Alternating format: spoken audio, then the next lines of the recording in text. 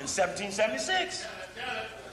In fact, that Roman numeral up under there is 1776. In fact, that pyramid in the All-Seeing Eye probably was never even seen visually by George Washington in his whole fucking life. But what do that mean? Why would a bunch of white boys, Masons, put a symbol of what they call the great architect on their most commonly used currency, but then go out and call the ribs of that 3/5 of a man? But then they were what they call Freemasons, so if you was only 3/5 of a guy, you couldn't get in it, even though it was yours to begin with. That's a whole nother story. Now, of course, Tony Browder, in the Browder File, everybody should have a Browder File. In the Browder File, he'll go through all of the things relevant to what's on the eagle and on the other side, the phoenix. Of course, it was drawn as a phoenix. Now, a guy named Manly Palmer Hall, who is an old white dusty guy who died recently, is an expert in Masonic writings, once wrote a book called The Secret Destiny of America. And in that book, and he's known for writing over 2,000 different Masonic books, in that book, he talks about the pyramid and the all-seeing eye, but most importantly, he shows that that phoenix is in fact a phoenix and not an eagle. That's important because the phoenix is a bird that has a 500-year relationship. Mythical African. 500 years seems to coincide from 1492 to 1992. The dumbest people on the planet in 1492 thought the world was square. They were so dumb. But by 1992, the dumbest beasts, cave-dwellingest, evil, contempt for God, contempt for nature, hate for the direct descendants of God Almighty has risen up and conquered the planet. In 499 years, and he's about to sit in his chair, 1992. That's important because where they are is as important as where we are. And of course, he does the symbolism of the phoenix, knowing the bird up versus the eagle, the head down. If you're in Washington, D.C., go to Freedom Plaza on 1400 Pennsylvania Avenue and look into the ground of Freedom Plaza, our big seals. And you will see the original seal from the 1700s and the reconstructed seal in the 1800s that made that a bald eagle and not a phoenix. And you will then see the coding of the 13s and the 13 mentioned 13 times. Okay? But this evidence of a secret society. These Masons had broke away from the British on the cover, but were secretly linked to the British through secret Masonic lodges who were chartered by the British. That's why when you talk about Skull and Bones, remember it is chartered by some Germans. So when the question comes up, where did the Illuminati go in 1782 when it got crushed? It went up into the University of Ingolstadt and submerged itself in other secret societies until it reemerged as a part of Skull and Bones in 1832. Now, Alfonso Taft is a part of the Taft family that has run Ohio still to this day. Anybody here from Ohio? Anybody here from Ohio will tell you that the Taft's been running it since it was a state. Senators, congressmen, a Taft now just become Secretary of State. Another Taft is head of NATO. Another Taft just died. But the son of Alfonso Taft, the co-founder of Skull and Bones, his son is named William Howard Taft. William Howard Taft is the only man in the history of America to become Chief Justice and President. That's important. Now, Skull and Bones at Yale University is a postgraduate secret society. What's important about that? Which means that you go through your initiation in your senior year, but the real activity with the organization is after graduation. Now, when you go through the initiation rites, they give you $15,000 cash and a promise of lifetime success if you obey the laws of the Skull and Bones. Interestingly enough, in the story they did on Channel 9 in Washington, D.C. on Skull and Bones recently, last week, they mentioned that when Skull and Bones is mentioned, you have to walk out of the room. So they showed Senator Bob Curry being asked about Skull and Bones, and he says, now, Senator, I hear when they mention Skull and Bones, you got to leave. He says, bye. Then they showed another time when a brother asked Bush, when he was sitting with a dignitary, said, "Mr. Bush, are you in Skull and Bones?" And Bush looked right at him and he says, "I'm not leaving the room." That's code talk. Now, sources on Skull and Bones. Best source, several. One book called America's Secret Establishment by a professor from University of California named Anthony Sutton. I got a copy of the book up here somewhere. I want to show you the cover. America's Secret Establishment. Got a whole breakdown of the Brundys, the Harrimans, the Lords, the Pillsburys, the Tafts, and all the major families that were involved in the book, but exhibit number whatever, an introduction into the order of Skull and Bones. Now, what this book does is show you, in fact, there's small versions of this because he put them out in booklet form like this before he put it in a big book like this. There are 4 booklets that go into this book. But if you get any of them, did y'all sell books here?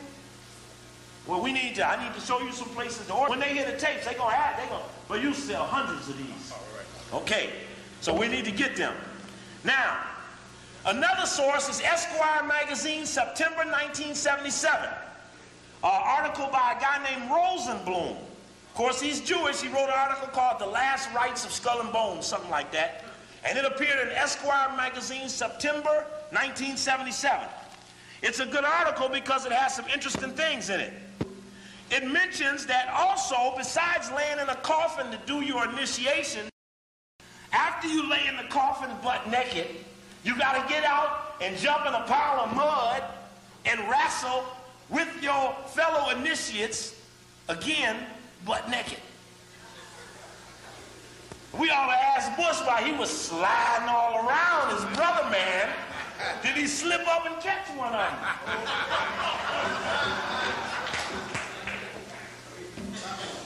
We need to check that out. Now, one of the things they do in Skull and Bones is they have a little ritual. They take the initiate and they set him at a table. They put 2 skulls on the table, skeleton heads. They tell the initiate, "I want you to look at these 2 skulls, and I want you to tell me which one is the fool and which one is the wise man." He said, "After that, I want you to tell me which one is the rich man and which one is the beggar." Now, the initiate, he looking all over the skulls. He looking, shit time passing. They stand there just looking at him, right? Wondering when he going to figure it out that he can't tell the difference. Right? Because the lesson they're teaching the initiate, their language is, when you're dead, you're dead. Meaning you can't tell when you're dead whether you was a rich man or a beggar, a fool or a wise man. So kick that ass while you live in fuck heaven. White people are linear. Oh, now, watch them now. White people are linear. They just do shit. Right? Straight. They don't stand and account for nothing. Right? Of course, we're African people. We're circular. You reap what you sow. Cause and effect. What go around, come around. Eye for an eye. Those are the laws that are known in the African tradition. We sit in circles. But the white man, he linear.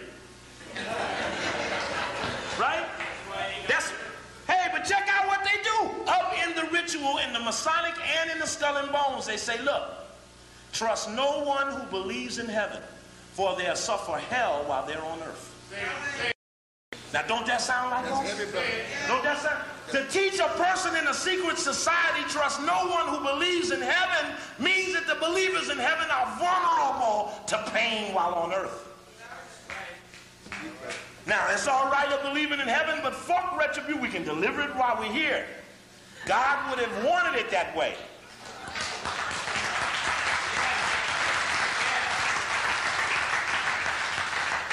Okay, we did that one. Okay, 15 members in their junior. When you're in your senior year, if you're picked as a junior, when you're in senior year, you become known as a knight. When you graduate, you're known as a patriarch. Now, a knight draws similar connections to something called the Knights of Templar. Now, we got to get into the Knights of Templar. They use the cross and they use the king's crown for symbols. Now, this is important because that'll lead you to a guy named Jacques de Molay. Now let's get with it. Now you got to do this.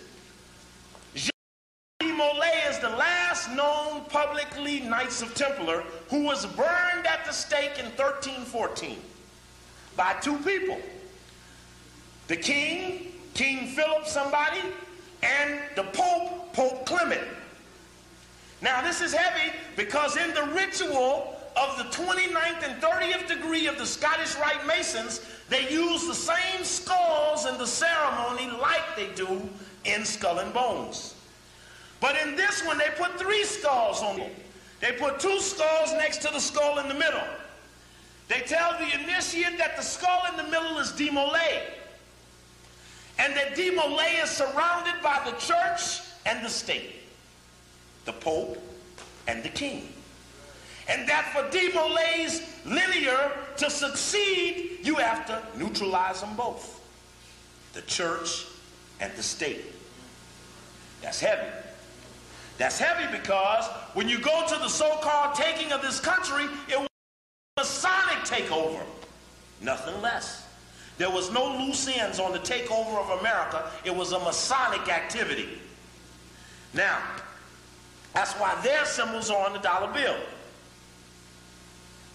Oh, interestingly enough, when they have their meetings in Skull and Bones, they meet at 8 o'clock.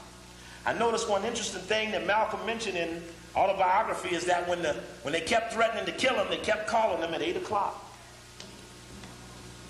See, and I take things as cold. Nothing happens that happens to me. So he keeps getting these calls at 8 o'clock, and every time the bondsmen pose for pictures, they put a grandfather clock behind them, and it's at 8 o'clock. In fact, when you go over, besides getting 15,000, you get a grandfather clock. Now, we did that one. Let's go back to de Molay. Now, in Washington, D.C., there's a Masonic temple called the George Washington Masonic Memorial. It's in Virginia, Arlington, Virginia, right outside of Washington, D.C. I got a picture of it right here. It's open to the public. When you're in Washington, D.C., you should go there. Here's a copy of it. People who working. Here's a copy of it here. You can take the metro there. You can go on tours of it. It's the George Washington Memorial Masonic Temple. What's so important about it is that in the basement is a little video play of the Order of de Molay. You see, when you're a Mason, the Masonic youth organization is called the Order of the de Molay. Now check this out. This is deep. George Bush was sworn in with the Bible that George Washington was sworn in with. That Bible had never moved from the time George Washington used it. But the Bible comes from the Masonic Lodge in New York, St. John's Masonic Lodge. And it was taken by a guy named Robert Livingston, who was head of the Masons in New York at that time. You got Livingston Street running right down the street that we drove down to get up in here before we come across the Brooklyn Bridge to go there. We come past Livingston Street, a diagonal street. Right? These things are not arbitrarily named either. And Livingston was the guy who ran the Masons, and the Bible that he used for George Washington was never used till George Bush used it, and he was sworn in by Potter Stewart, Skull and Bones man, who was on the Supreme Court at that time. Now, the interesting thing is that Masonic Bible is now at the Virginia Temple, and it's opened up to a certain page in a case, the Songs of Solomon. Right? Now check this out. The Masonics prided themselves in controlling the law. Counsel, tell me if this is so, that you just went to jury duty? When you go to court, you raise your right hand and you say what? I do solemnly swear. Now you ain't arbitrarily swearing on Solomon. It is for your understanding that all oaths are sworn on Solomon, and the Songs of Solomon say, I am black, I'm black, black. Yeah. Now let's pick it up. Some coded shit in here somewhere. Now I don't know everything. say, let me just say, I don't know everything. I'm a humble child standing before you, thrusting before you the little things that I do know so that they can fit the things that you know so that together we can make a better. That's the best I can do. That's the best I can do. There may be people who know this better than me. Many times when we talk like this, it sets the climate so that we can carry the discussion further, because many times people that know feel that the other people don't care, so they never say. Okay? So sometimes somebody throws the stick down and lays the tent over and Coakley comes under it and it stops some of the rain and others come in too. And we get to add clarity to things that we need to know. Now, I'm down in the Masonic Temple. I'm down in the Masonic Temple and I'm looking at this display they got on the Order of the Demolay, which is the Masonic youth organization from 13 to 21. See, you can't be no Mason until you're over 21, I think. So, but you got to be in the Order of the Demolay. Now, the Order of the Demolay has a picture of the youth that goes through the ceremony, and it says for their oath, I do so promise. But you look, there's a blank where Solomon could go in it. See what it says, I do so, and then it's blank, and then it goes to the next line. See, since you just a shorty, you do so swear. When you become a longie, you do solemnly swear. And there's the picture of the Masonic youth in his little garb, saying before the table with the 3 books with the string around it, over a Bible, where they do their ritual. But isn't it strange that the Masons have a training ground for their youth, preparing to replace what they call themselves as the successors to the ancient Egyptians? See, somebody say, why you fuck with the Masons? Because when you read the white Mason stuff, they say they're the successors to the ancient Egyptians, but I don't know. I know it says the beginning and the end. I don't know about what they're talking about. I don't know nothing about that. In fact, Napoleon was a Mason. What did he do when he got to the Sphinx? Shut the nose off. But now that he's a Mason, it would make sense, since he wants to, that was his thing when he knew it was your thing. 21 gun salute.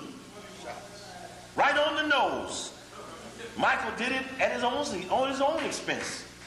Anyway, that's nothing. Anyway. Now, what was interesting was that while I was there, and I looked at the little brochure of the Demolay, it says Demolay was started more than 70 years ago in Kansas City, Missouri. I said, oh, that's great. But just so happened my next speaking engagement was Kansas City, Missouri. I said, great. So I called my friend and said, hey, when I get there, we got to go on a mission. Now, anybody know, and I haven't done it here, I need help. I need to go around and put on videotape many of the symbols that are here in New York.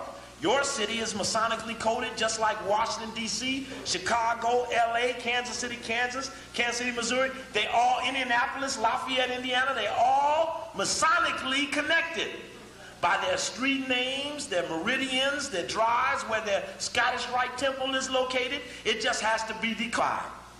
I need to go to these spots to put these things on film and to look at them carefully. Philadelphia is heavily loaded with it, Washington, D.C., just all over the place, and we need to decodify it.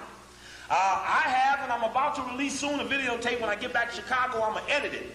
For example, I went to L.A. In L.A., the Scottish Rite Temple is at Wilshire and Crenshaw. What's important about that is Crenshaw is the black street, Wilshire is the white street, and it comes to a point. And then they have 33 statues, and it starts off with an African Imhotep and ends with George Washington. Now that's something going on there. When you go to Kansas City, Missouri, the Scottish Rite Temple is up on Linwood Boulevard at what's known as the highest point of Kansas City. Kansas City, Missouri, which across the bridge is Kansas City, Kansas, where all of the Masonic temples, the police association and everything is on 7th Street.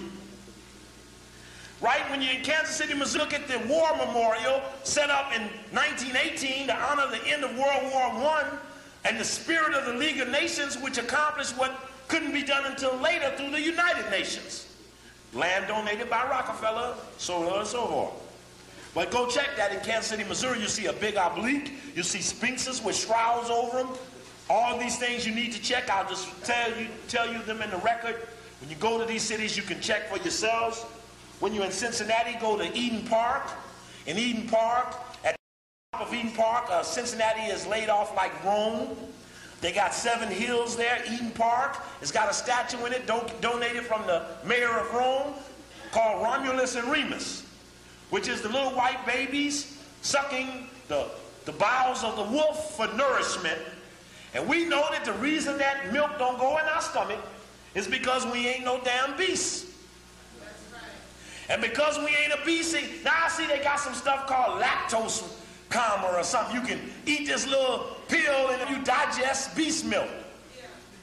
That's a whole nother dialogue. We gotta get into that one.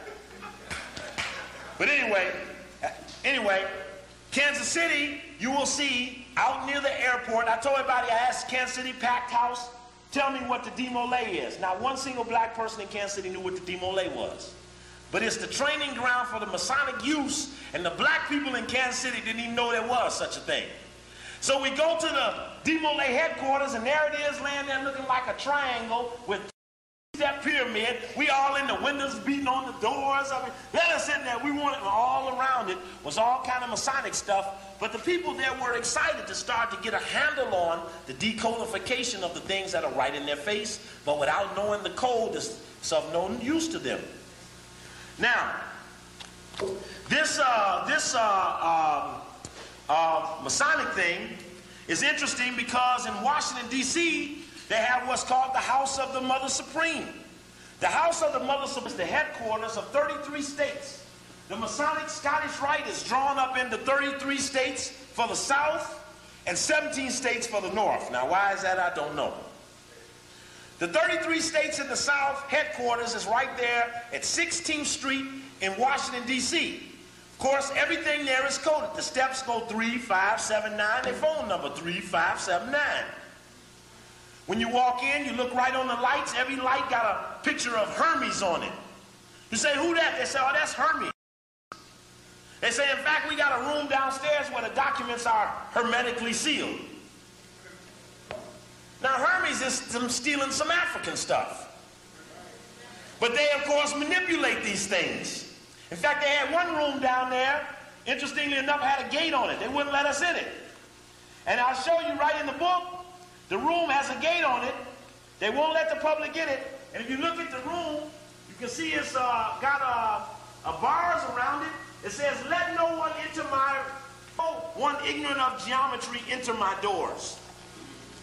Of course, geometry and Pythagoras and the theorem and all of that has something to do about the things they be doing. That's what it says around there, let no one ignorant of geometry enter my doors. I said, what's in there? He said, all our hermetically sealed records. Of course, they call Hermes the bearer of light. And that goes to a whole nother thing. Interestingly enough, here's the front of the temple. The temple is built upon the symbolism of the Temple of Solomon.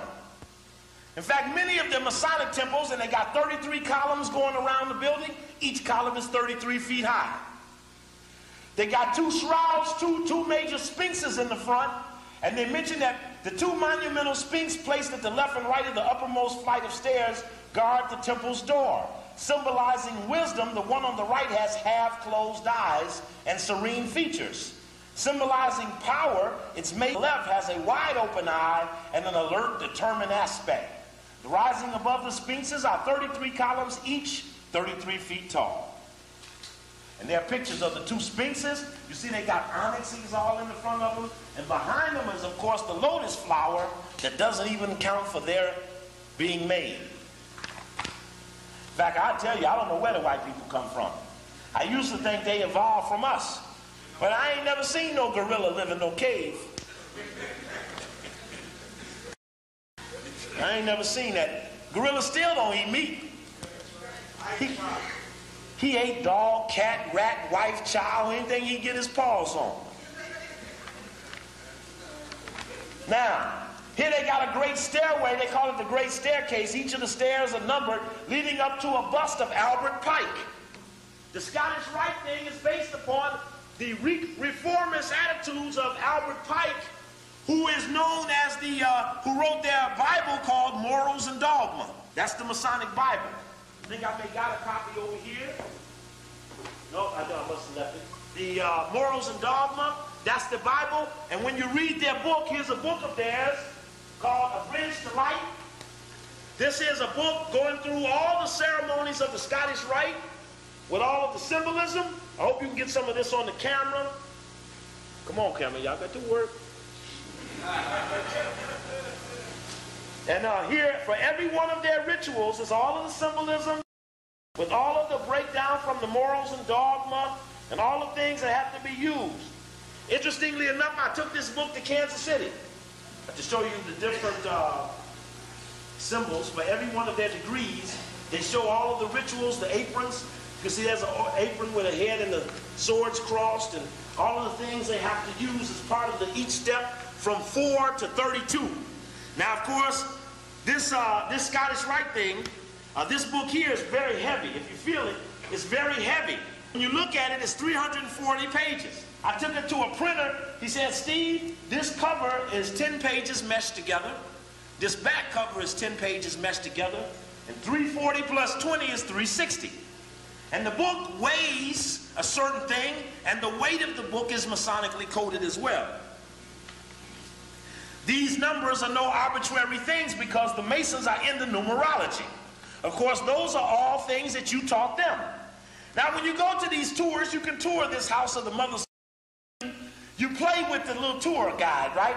He checks you out to see if you know anything, you know. He says, well, this is actually, that Hebrew there is actually what Solomon and them was talking about. Oh, no, man, Solomon didn't use Hebrew. Oh, well, maybe that's something else. See, he tells you one thing and lie to you, and only if you know the truth can you challenge him and force him up to give better clarity. So you go in there, you say, he says, now this is my favorite book. I look down at it and it's in a foreign language. I said, well, what do it say? He said, I don't know, I can't read it. I said, well, how's it your favorite book? He said, I don't know. He's just checking you out. But you go on the tour, and interestingly enough, we start messing with it, right? We say, well, let's see here. Since you all, see, the white boy Masons got a thing saying that the Prince Hall ain't the real Masons because they can't find their charter.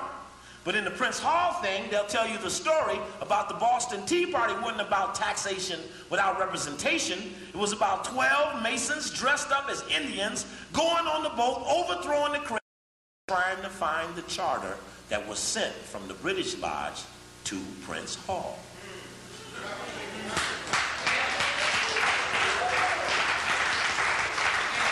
But you will have to sit with your Prince Hall Mason so that they can clarify those stories for you. So they try to say that Prince Hall ain't legit because he ain't got no charter. So we say, well, hold it, white boy, how far you didn't trace your charter back? See, then he gets you challenged him. He said, well, actually, we're all the way back at 735 with St. Augustana going backwards. I said, well, when you finish, we'll see you when you get there. You see, when they go back, they're just going back to you. They're trying to trace how far they can trace back to you. Of course, in Stolen Legacy, he clearly identifies that all of the white masonry stuff is just stuff taken from the ancient mystery schools, taught to all men who are part of an African society. But the danger, again, that they present is that within their dialogue, they say, we ain't shit, and that they are the successors to all that we were. So the problem is that they see us as something to be conquered. I will suggest to you that the reason the pyramid and the all-seeing eye is on the dollar bill because they will know when they have won when they take the pyramids. And don't say they won't take them. They got a 400,000 strong military sitting just across the river. Don't they? And they got them there under the guise of the Persian Gulf.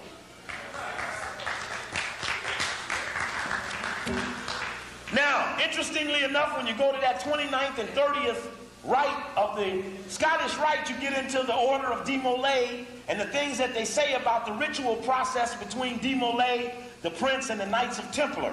This is all very important. This book is called A Bridge to Light. And the Masons say that this rainbow is an important symbol of Masonic activity. I said, boy, I can't wait to ask Jesse about why he picked the Rainbow Coalition when the rainbow means something especially Masonic, and they even put it right on their book, A Bridge to Light. which is a $8 book you can get when you go to the temple. Now, when we went to the temple, we were asking for all kind of books that they didn't want to sell us. See, when you come in, they say, "Are you a Mason?" We said, "Oh, no, we're not." In fact, we say very clearly, we're of a higher order. See, I use on my logo something that looks like an eye in the keyhole. So when they get to talking stuff one way, we just show out and say, "Oh, no, we're from a higher order." They get to, "Well, what's that eye?" When they into these eyes, they be watching you when you start doing things beyond what they understand. So you just flash it and pull it back. Right? And out in the back, you will see my button, Steve Coakley Naming Names. You'll see that eye faded in the background. Now, I have a black eye that I don't have many more of. I think that are all gone. But when we start giving away that free food from them greenhouses that are just about to become in harvest, that anybody with that black eye gonna get some free food before we then start to use the food in other ways. But we'll talk about the greenhouse system too, because for the cost of a used car, you could feed a neighborhood, right? And we don't feed each other. In Africa, starving, but for the cost of $12,000, we could build a solar power system that could use raw, the hottest damn thing burning all in Africa all day long, and put up so much electricity in the middle of the day that we could export the electricity in a power cell. But that's a whole nother subject, because you say, "You ain't got no fucking solution." When you lay this shit right out there and tell them how easy it is, they say, "Well, why ain't nobody done it?" Because ain't nobody trying to win the damn thing. See, we all struggling, but we ain't trying to win. This is based upon trying to find the moment when we can get the beast, which by itself is very strong, well planted. We know strong, well planted with the tanks and the cruise missiles and the what's that thing, self-bomber and all of that. We know well planted. He's difficult to beat. But we also know that we can so instigate him that we can get him all wild and woolly and up on his legs and hinds and all wild, so that it would just take something simple just to push him over once we've sucked him up off of his legs. See, every time you start going at him, he gets all wild and woolly. He's so mad at this brother, he suspend him like he's suspending no one ever. Because he's all like, they take it. He's mad because when he told you to be quiet and shut up, you kept going. See, he said, "Well, maybe he ain't of our order." You see, the reality is that everybody ain't of the nature of the beast, so he don't have control over everything. See, when they got to Milli Vanilli and said, "Well, why was you mouthing a song you didn't sing?" They said, "We made a deal with the devil." All right? That's clear to me. And everybody will tell you about the day that they had to cut a deal to stay in the game. You see, it's really the virgins versus the whores. You take 100 virgins who might not know everything, might not be on all of the things. You have more moral and spiritual power there than 1,000 whores. So always when you're with the young, pledge and support their keeping their values and their principles and their virginity, because the confidence to fight comes out of the cleanliness of your activity.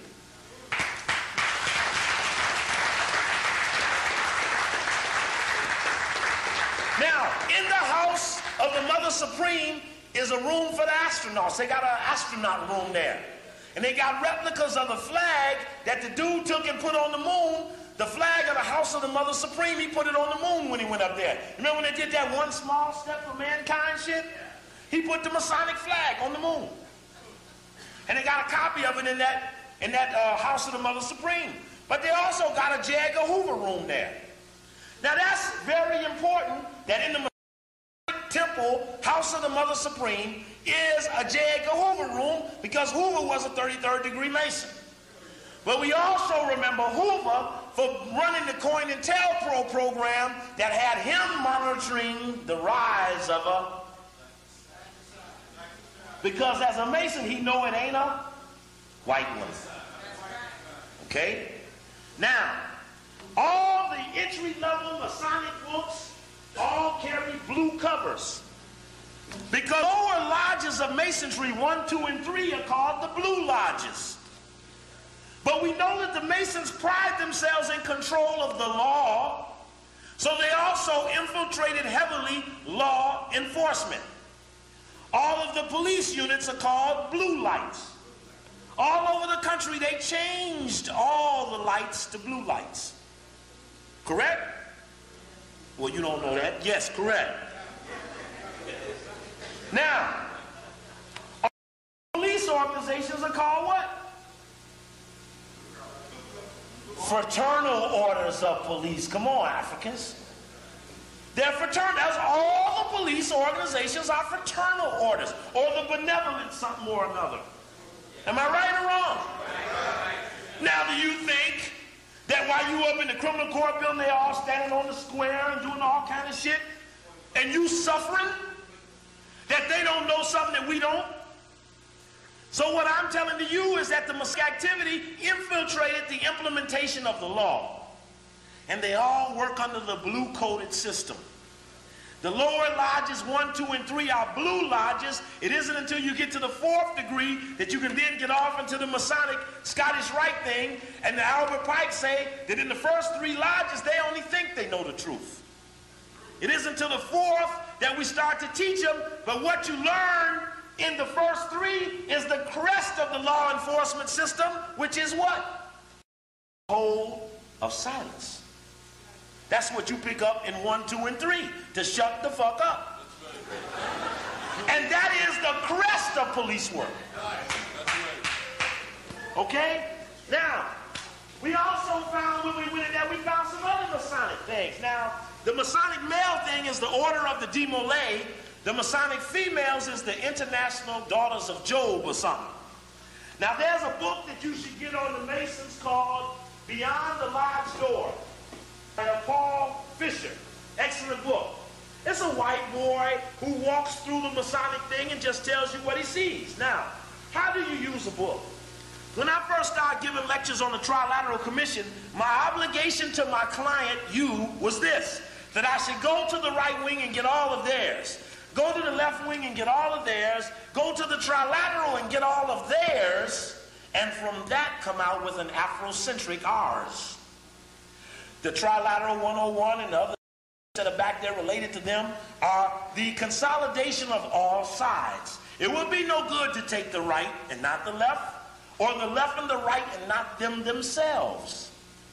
So when we go into the Masonic thing, I would do the best to lay to you sources from all angles, because it's the extraction of the best of that. And what you will see in here is a breakdown on when the Masons dominated the Congress, which years and what did they pass. When the Masons dominated the Supreme Court, which years and what passed. You will also get John Crowes, who is buried in the House of the Mother Supreme, as well as Albert Pike. You will get quotes from them that are predominantly white supremacists, in fact, condemning black people as being animals and less than a man. These are important when you're challenging white supremacy, is to know the signposts of the things they believe in so that you can always use your disqualifying statements on them. But you have to know them so you can use them. Behind the Lodge Door is an important book for that process. So that Albert Pike's body is buried in this House of the Mother Supreme Temple. What's that? Okay. Now, they also got a thing in there where they got pennies. They got a thing called the York Rite Room. See, they say that when you get to the 32nd degree, you leave the Bible and you go to the Quran. Now, that's heavy. Now, that's why the Catholics say you can't be no Mason. Now, they've had some trouble enforcing their terms. You see, Pope John Paul I said he wanted all Catholics out of Masonic activity. Remember, they had a thing called the P2. Get a book called In God's Name by David Yallop. In God's Name. It is the book that reveals the relationship between the Catholic Church and the P2 Masonic sect. Let's see if I have it covered. I don't think I got the cover up here to show you. Oh, here it is. In God's Name. The investigation into the murder of John Paul I. Now, how many of you all saw Godfather Part 3? Well, in that you saw the murder of John Paul I depicted. The Godfather who had cut a deal with the Catholic Church. Remember, you give him big money. He's now becoming legitimate. And he's at the opera listening to his son give opera. And they come in and get him and say, we need to help our friend the Pope. He says, that Pope got too many enemies. I don't think we can help him. And then you show him laying there with his hand crossing the Pope. And they say the Pope's dead. Well, that Pope, John Paul I, died in his 33rd day in office. Just 33 days after being selected, he was killed. Supposedly still of undetermined causes, but what's so important about it is that he was the youngest pope in the history of the Catholic Church. He was just 53. He could have been pope 50 years. See, you pope till you die, right? Now check this out. So he declares in his second day in office that the got to get out, and 31 days later they got him flat on his back, dead in a doorknob. Right? Now, the next guy say, I'll be John Paul II. So he jumps out and reinforces the declaration of John Paul I. They shoot his ass right in the belly, didn't they? Didn't they?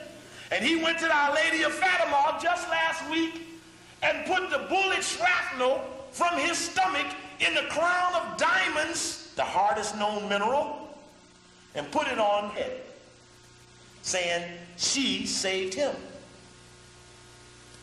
He don't play that Mason stuff no more. He said y'all can be in the Masons, y'all can do whatever you want to do.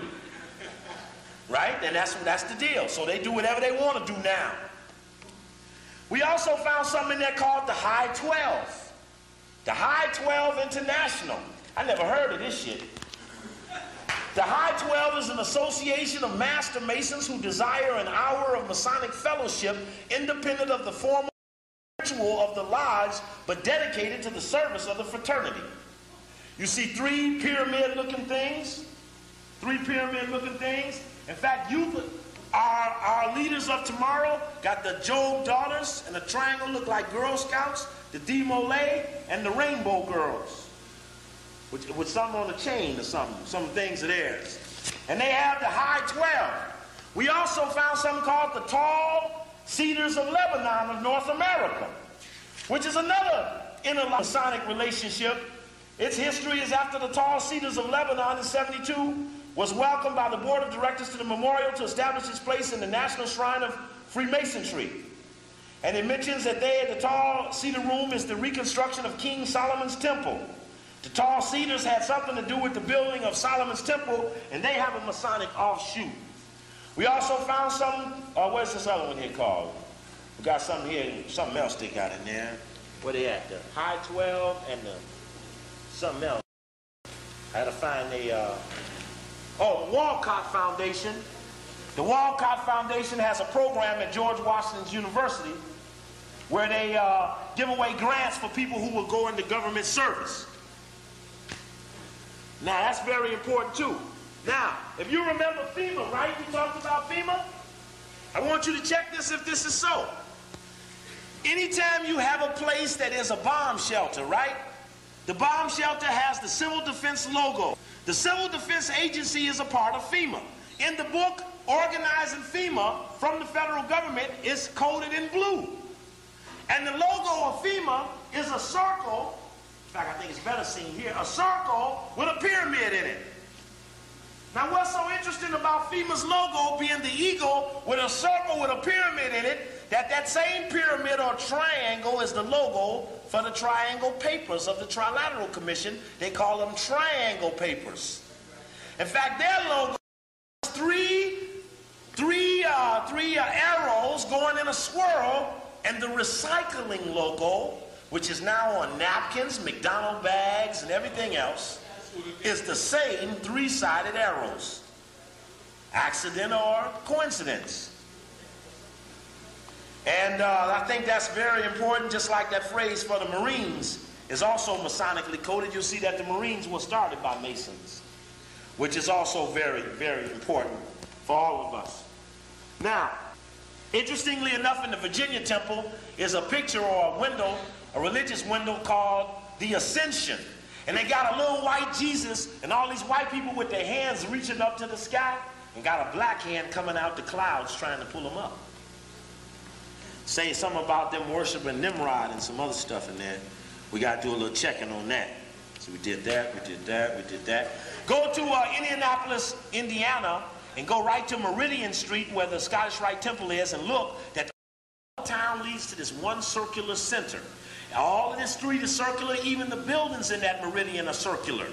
Scottish Rite Temple, and all a whole 4 blocks of Masonic buildings go all down this one street. Anybody been in Indianapolis? You can see it. Go to Lafayette, Indiana. Lafayette is the general. See, we're trying to trace skull and bones into Masonic activity. When you go to the Virginia Temple, you will see an apron with a skull and crossbones on it. This is the apron that General Lafayette gave George Washington. Who is Lafayette? Lafayette is a French general who came to America and became an honorary American general. Right across from the White House is a statue of Lafayette with his hat off, tipping it to the White House on a horse. You see, Lafayette was a Mason, and he brought to George Washington the apron with the skull and bones on it, which is very, very important. And you got to trace out Lafayette connection. And when you go to Lafayette, Indiana, just come to Washington on the train, up in Lafayette, Indiana, right in the middle of the meridian, and there was a big obliques and triangles all the way down the city. I said, where we at? He said, Lafayette, Indiana. I said, damn, that's where Purdue University is at, but it's all Masonically coded, which is important. We need to check on those things. Did that, we did that. Also, in the Skull and Bones Clubhouse, they got the bones of Geronimo and Pancho Villa. We need to find out why. But we do know from reading the book, The Masons That Found the Country, that Pancho Villa was a Mason.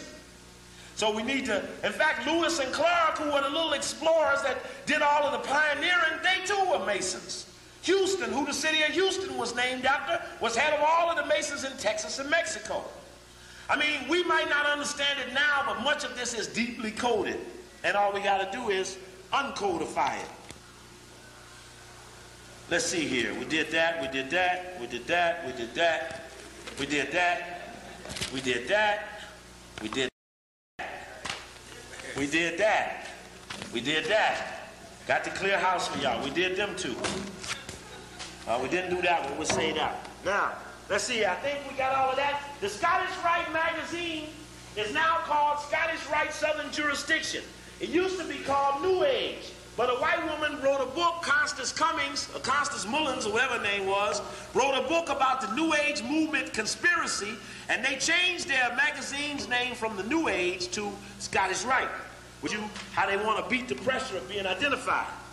In fact, we went to that Masonic temple and asked for some books they wouldn't sell us, and there's an old brother, well, no, I don't even need to say it. I don't even need this.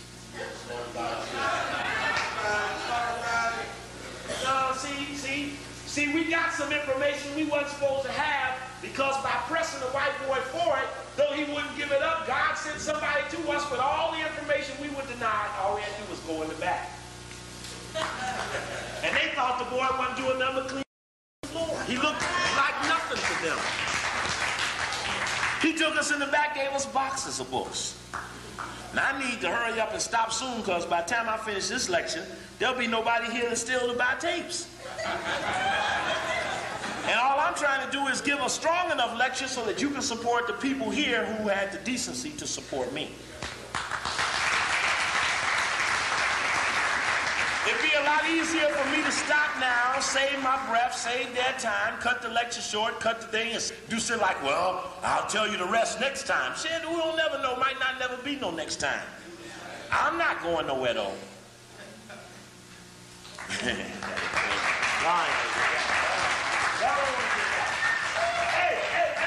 what's the Paris Club? Anybody here know what the Paris Club is? Nobody know what the Paris Club is? The Paris Club is the group of bankers that meet in Paris, France, that decide which country get loan money. You should never be fighting white supremacy and not know who the bankers are that decide which country lives or dies. You see, right now, New York is being strangled because the bond buyers are really the ones that run the city. The bond buyers, the piper, they're the ones that call the tune, and when your city starts a year, it doesn't have the money, so it goes to the bond market to borrow this money so that then it is offset by the fees that are collected from you during the year. Now, these bond buyers lend in consortiums, which mean though Lazard, Ferrer, Solomon Brothers, Prudential, Beige, and American Express, Kuhn Loeb, whoever the fuck they are, Smith, Barney, and Merrill Lynch, all of them that appear to be competitors actually lend in consortiums, which means though they appear to be competition, they all work together. Now, what's wrong in our community is that the financial giants are underestimated and they're not given the appropriate attention so that we can put the pressure on them. Why? I suspect that the richest, most powerful white people that we're after are the least protected. You see, they live in faraway places, on roads and highways, usually with no lights, in estates big and long with little security. In fact, on the day Mr. and Mrs. Daisy's driver don't show up, and the cook don't show up, and the lawn boy don't show up, and the phone answerer don't show up, and all of the rest of them, then that's the day we got them. Learn to do things in bad weather. Learn to do things in bad weather. Don't, when the weather get bad, take your ass inside. When the weather get bad, that's God even in the score. So what happens? They wanted to bomb Iraq one day, but the weather was too bad they couldn't see. Well, when the weather's bad, the police can't come and help them because there's too much snow, if it's snowing. And it's too much rain, and they can't get to all the places they want. So you might need to base you an attack based on a weather forecast of bad weather. Now this is cold talk. Everybody don't care about the moment that we may need to understand about when we need to pull it off. You see, I say that this beast will sit in his crown chair in 1992, right? So to sit in it, he's waited all these years. You know, it's like a guy winding up for a punch, you know. He done went all the way around and now he's way up here. And all he's got to do is come down on you, right? But he's so up here, he's committed. In fact, if you want to shoot somebody and they was running on a racetrack, you say, well, I'm going to stand here in the stretch. I think he got to come this way. Now, this is cold talk. Everybody ain't going to understand this now. I just say it for the ones that will understand when might be the moment. So the boy is coming with the right. Now he's committed. He's way up top. And we just pop him while he can't do nothing but come down. And when he comes down to hit, he gets pushed off of his target and don't hit nobody. Or he's 500 years to sit in the crown of his chair. Y'all know when we was little, we used to put tack in each other's chair, right? So what we would do is, when everybody knew there was tacks going around, they would look in the chair first, right?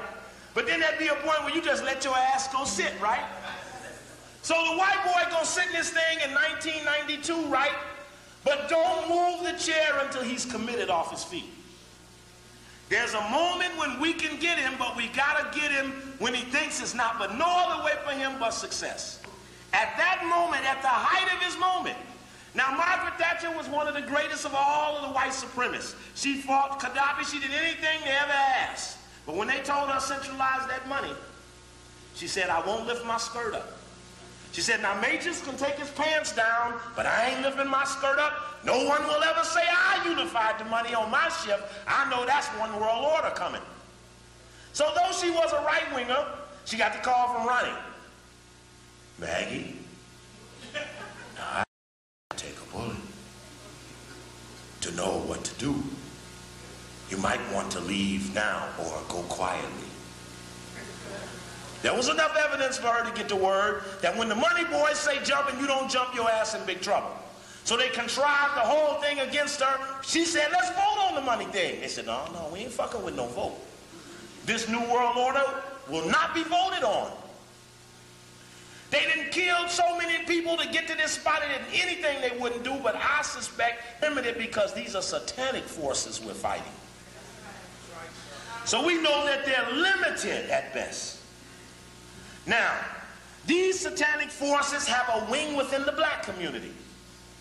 Now, in good white source, Los Angeles Times, July 18th, 1990. July 18th, 1990, LA Times is a story called, Now Come the Men of Sigma Pi Phi. Now, you need to write this down because when you come up on Deacons and he ain't acting right, you gotta have a code. Sigma Pi Phi is a black male fraternity that was started in 1904. Interestingly enough, in July 18th, 1990 was the first article I ever saw on what is called the Boule. B-O-U-L-E. Boule. It's a Greek word. In fact, in the LA Times article, which was stolen from me on the trip to Dallas, tell you what it say. I know it. I said it 1,000 times. It says, Boule was not an arbitrarily picked word. The word boule means advisor to the king.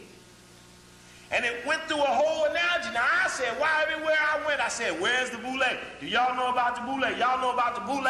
Till eventually I got to Baltimore, and a sister said, my teacher is in the boule, because I asked him about it at Morgan State, a black man, said he was in the boule, and the sister said, well, let me see your book. See, you know if you're in that fraternity or sorority, you got one of them books. And you got to know your book so you can go over. You can't go over unless you know your book. So the sister called me up. I was in Chicago. She said, Steve, I found that professor. He got one of them books, and he told me to get his book. I got to go to lunch with him. She said, what shall I do? I said, well, sister. She said, I got the message. She said, I'll have lunch with that motherfucker. He won't even touch my fingers. And she had lunch with him, and she got that book off his ass. But the book was very, very important, because next to the article, that's all the information we had. And the article gave up some information. It said that the Boule was a one-secret black male fraternity started in 1904. And some of the most important, powerful black men were a part of the Boule, and it gave some names. It said Tom Bradley was in it. It said Douglas Wilder was in it. It said John Jacobs was in it, and Vernon Jordan was in it, and Whitney Young was in it. It said Ben Hooks was in it. It said W.B. Du Bois was in it. In fact, the founding member of the New York chapter is W.E.B. Du Bois, who gave his Talented TIFF speech for the first time to his Boule members, the Talented TIFF he was speaking of. And we remember Du Bois lasted long enough at the Rockefeller Universities, Spelman, Morehouse, and the others. That's Spelman, Rockefeller. You do know that, right? Rockefellers built all of the land in the university down there, started the United Negro College Fund. You do know that, don't you? They built the United Nations. You do Exxon, Mobil, Standard Oil of Indiana, Amoco. I mean, you do know that, don't you? Started that war over there in the Persia. You do know that, don't you? Okay, got that Rockefeller Foundation and the mother there. Anyway, this Sigma Pi Phi fraternity, all male, black male only, also said that Dinkins is a member, said that Martin Luther King was a member, that his teacher, Benjamin Mays, was a member, and basically it mentioned it was many prominent doctors and lawyers. Not you, but just say it. And that these were the people that the white people saw as responsible for taking over the civic responsibilities of the king. So that's why they get those positions in politics, because as a boule, it is their job to relieve the king of his day-to-day supervisory responsibility. Right?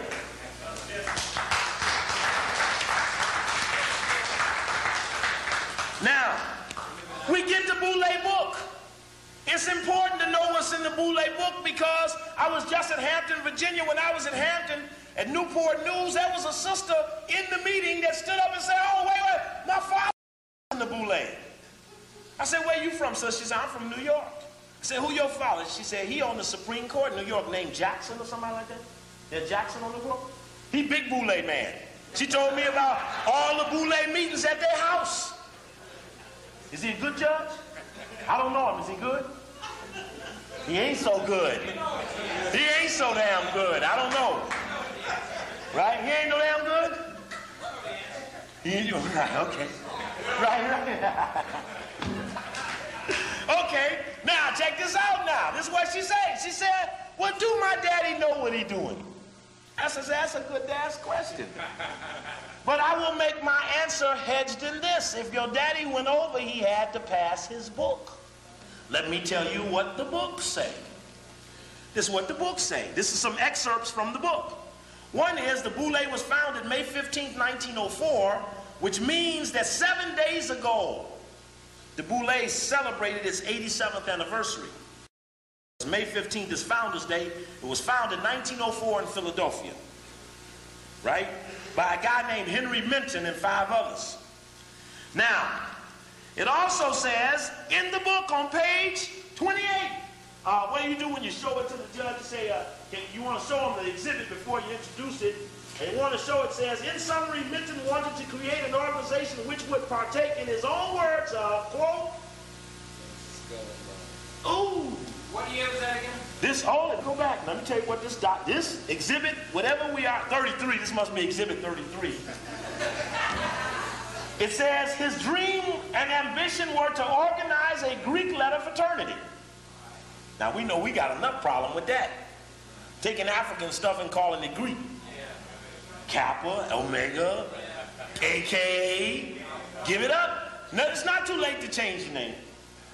In summary, Minton wanted to create an organization. Now, this is the Boule book. In summary, Minton wanted to create an organization which would partake, in his own words, quote, of the tenets of Skull and Bones at Yale. He was black. This is a black male fraternal order starting in 1904, wanting to base itself on Skull and Bones, started in 1832. Ooh. Okay. Now, so the book 1 says that there's a relationship between the Boule and Skull and Bones. Let's get to another part of what it says. It also says that it's an interesting phenomenon about the Boule. It says, you know, the Boule started in 1904. The NAACP and the Urban League started only years later. The other black male fraternities and black female sororities actually were founded with the sanction of the beast to counteract the grassroots movement of Marcus Garvey. That's right. That's right. That means that the Boule, to have a little some more Negro system, which is still here today, was built to counteract a movement 1 million strong. No radio, no TV. 5 million strong. 5 million strong. Let the wreck strike, 5 million strong. Now, what do that mean? Now, the Zeta chapter is the New York chapter. I think it was about the 6th chapter started. Let me tell you who was in the founding of that, just because we got to name the names. And so we'll name the names of who was in the founding of that, so that when everybody go back and tell what they heard, they can tell the names that we said. Got the list up here. Give me a second now.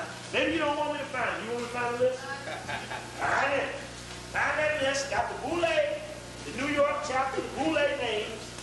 Du Bois was the founding member. I know it's around here somewhere. Can't get away. Come on out of here. The people want to hear you. Hold it. I think you might be in here. That's an original brother. I'm doing my best, brother. Sometimes it's hard work to find people, brother.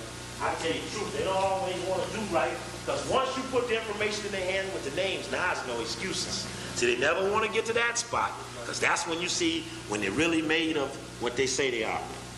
Say, let me see if we got it here. This is the list. Oh, nope, that's the index. I can find it. I can find you here somewhere. Oh, here we go. Didn't get away. Didn't get away. Here we go. Those are blue and white.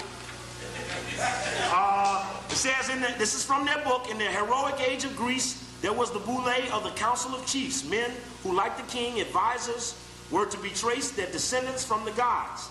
And who knows, but that of the divine inheritance has been transmitted to us who constitute the membership of the Sigma Pi Phi fraternity. Each member is called an archon. Archon? How do you pronounce it? Is that right? Archon. No man could be a member of the Boule in Athens unless he were brave in war, wise in counsel, and eloquent in debate. So that's what part of their dialogue. This is one of their books, the Boule Journal. The charter members of New York were James Anderson, B.A. Wilberforce University, John S. Brown and Charles Burroughs, B.A. Wilberforce University, George W. Crawford, B.A. Talladega College, Yale University Law School, who was an attorney in New Haven, Connecticut, W.B. Du Bois,